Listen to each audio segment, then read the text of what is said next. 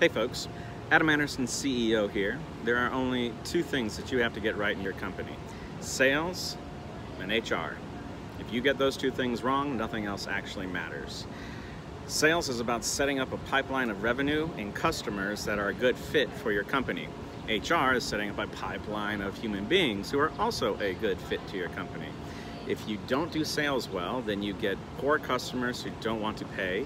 If you don't do HR well, then you respond to a current pain point and end up just taking whoever is available at the time. Both of these things can end up making your company less productive or causing it to fail. You're basically riding that line of risk. So I highly encourage you. You already probably are spending a lot of time on sales and marketing and really focusing on those systems and that pipeline.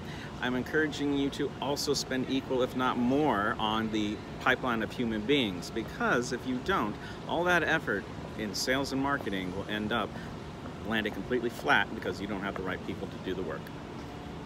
Take care.